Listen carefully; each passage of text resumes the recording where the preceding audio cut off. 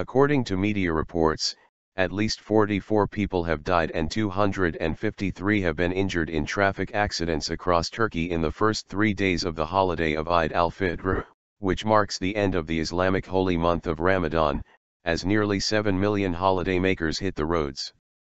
From Wednesday until Thursday afternoon, 34 people died and 214 were injured in 38 different car accidents, officials said. In the first day of Eid al-Fitr, 10 people died and 36 were injured in 13 different car accidents. Eid al-Fitr is a 3-day holiday, but the official holiday break started on Wednesday and ends on Sunday.